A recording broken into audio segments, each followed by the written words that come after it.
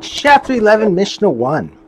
The Mishnah discusses a house whose roof is split across its entire width, such that the roof is divided into two sections, one that covers the front of the house and one that covers the back of the house. There is a doorway in the front of the house, but not in the back. The Mishnah refers to the front of the house, which includes the doorway, as the outer part, and the back of the house as the inner part. Now turn to the words of the Mishnah. If the roof of a house is split across its width from one side to the other, the following laws apply.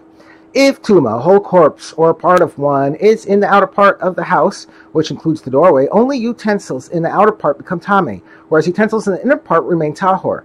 The gap in the roof divides the house into separate ohalim. Therefore, tuma does not spread from the outer part of the house to the inner one. However, if tuma is in the inner part, utensils in the inner part certainly become tame.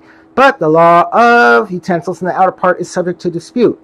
Beis Shammai say that utensils in the outer part also become tame unless the split in the roof is at least 4 tefachim wide.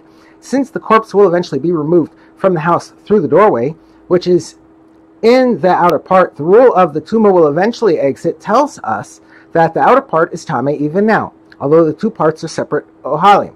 However, this is only if the gap is narrower than 4 tefachim. If it is 4 tefachim wide or more, the rule of the tuma will eventually exit does not apply, and the outer part of the house remains tahor.